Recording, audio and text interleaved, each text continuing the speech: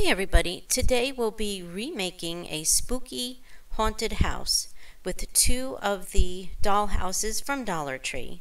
And the inspiration is from Karem.com and Bargain Bethany, and I will link their videos below. And what I've done here is I went ahead and I painted the pink dollhouse black, and then I pulled out all of the windows.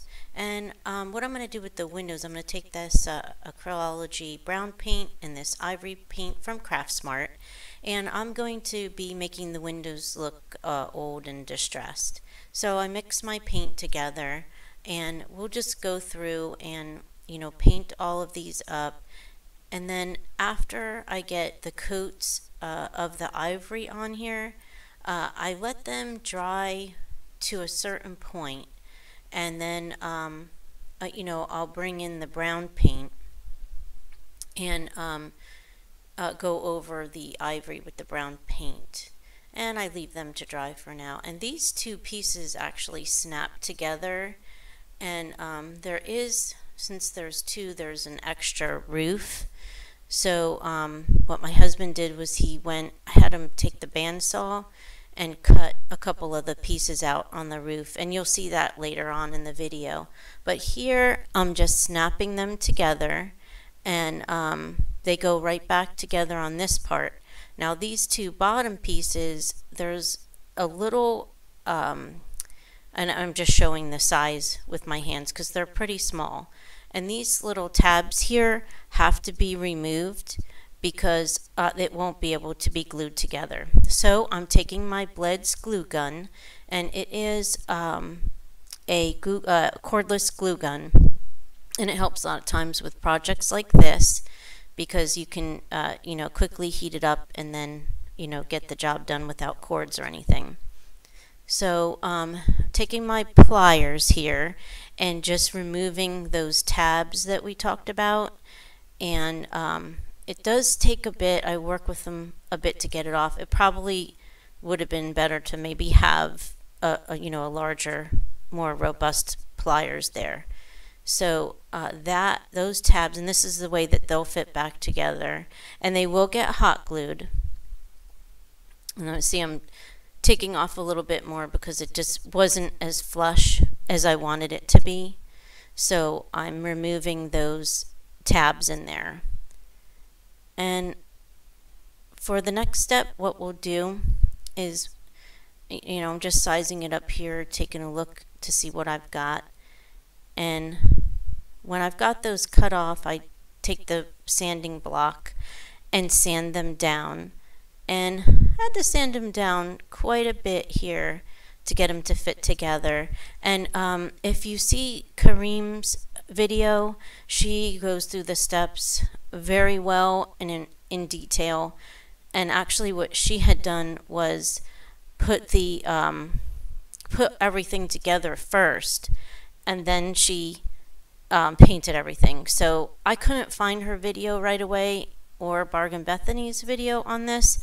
So what I did was I just kind of got started, and then I was able to find their videos later and see that she took a completely different step here. So this is my remake of it, and I pretty much started very backwards. So I had to go back over a lot of things and change, but the way she does it is really good. And then Bargain Bethany has used her website and her video as inspiration, and then went through and did her own version of it.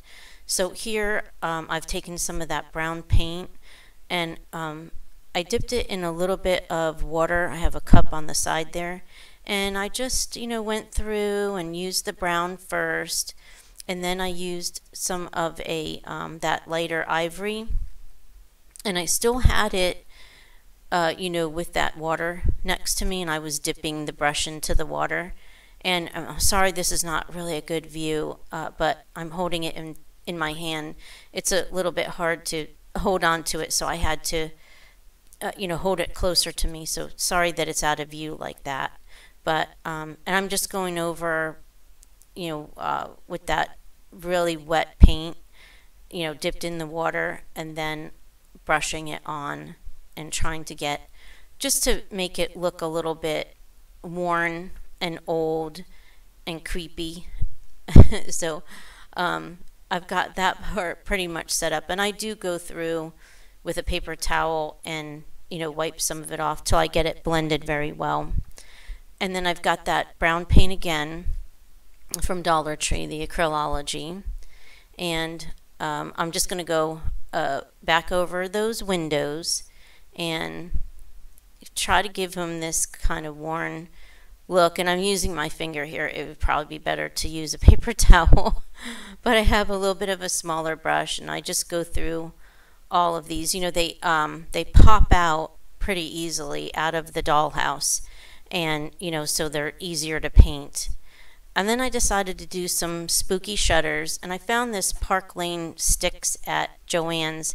It really wasn't what I wanted. I wanted kind of like stir sticks to do it, but we work with what we have. And here what I'm doing is I'm just measuring about where I want the shutters to be, and I'm making a line, and I go through all of them, I make them up, and then I have a space to hold them on the end there because I didn't paint the whole thing.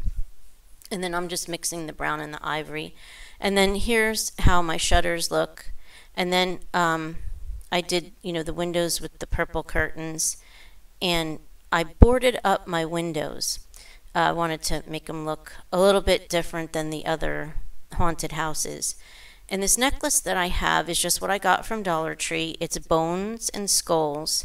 And what I'm going to do is I'm going to cut all this necklace up. I've got a couple of them, and I'm going to put them onto like a balcony. And what I did was I took a popsicle stick, a jumbo popsicle stick, and I just wedged it in between, and I hot glued it. And what I'm doing here is painting it black.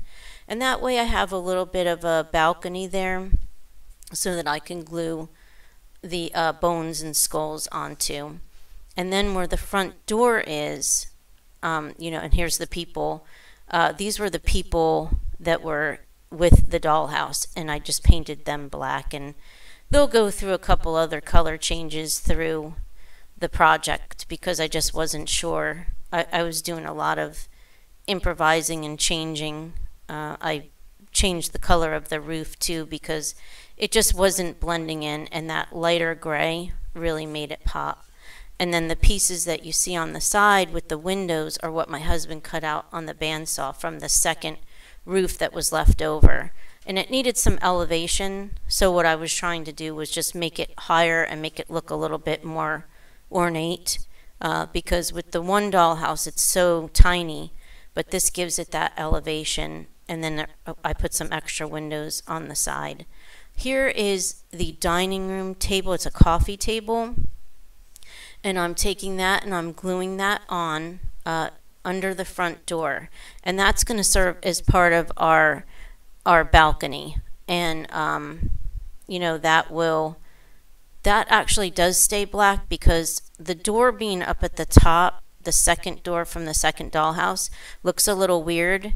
So I kept that black so that it would kind of, you know, recede in and you wouldn't see it as much.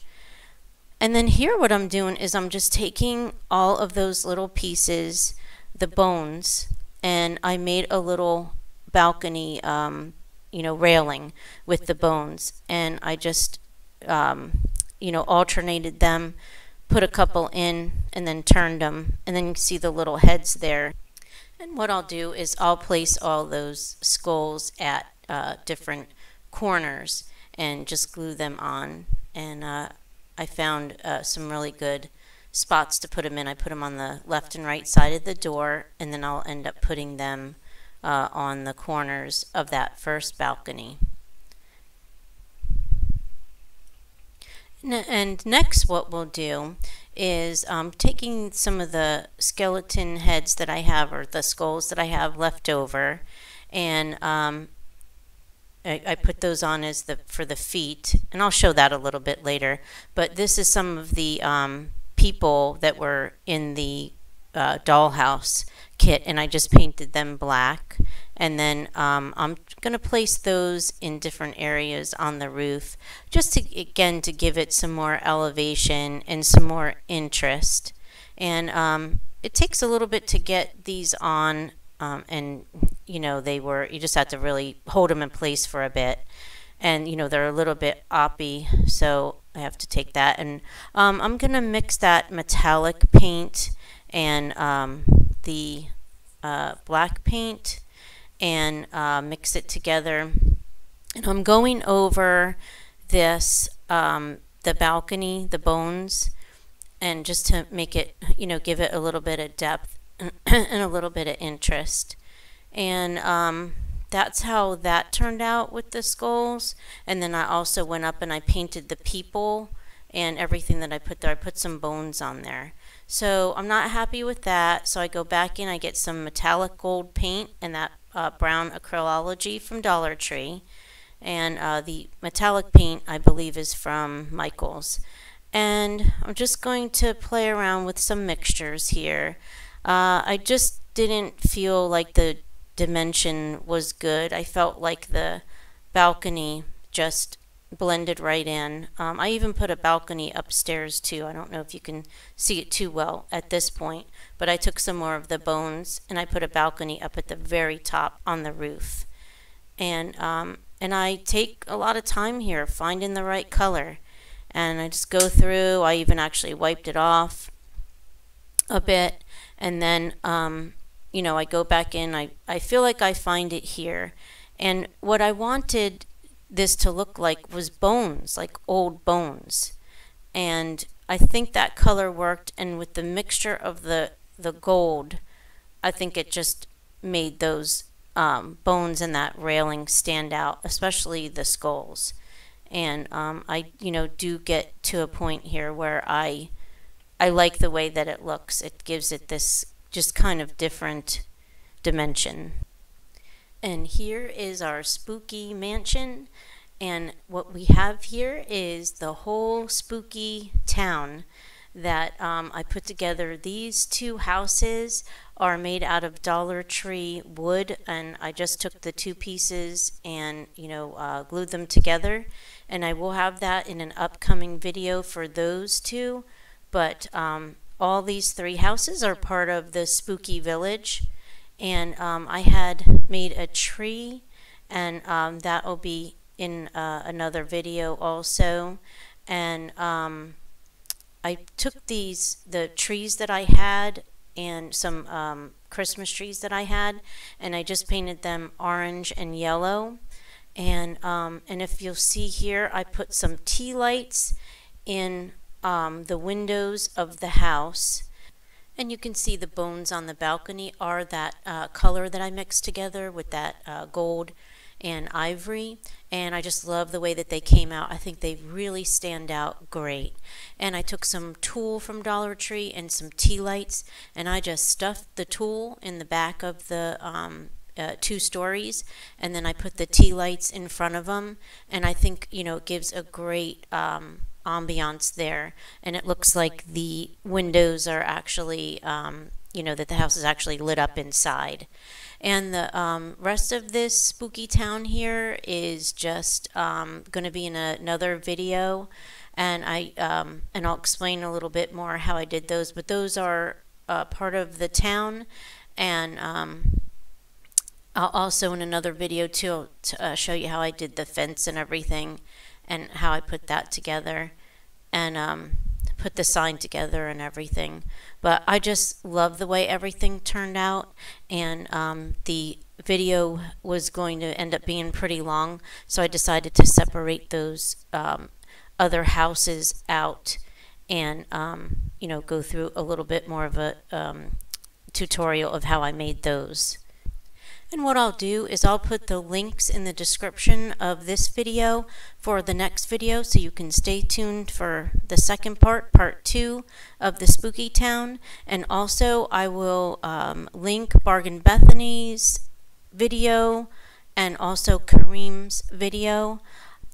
just so that I can give them both the proper credit. And I know there's been plenty of the dollhouses converted into haunted mansions on YouTube, but these were the two that I used.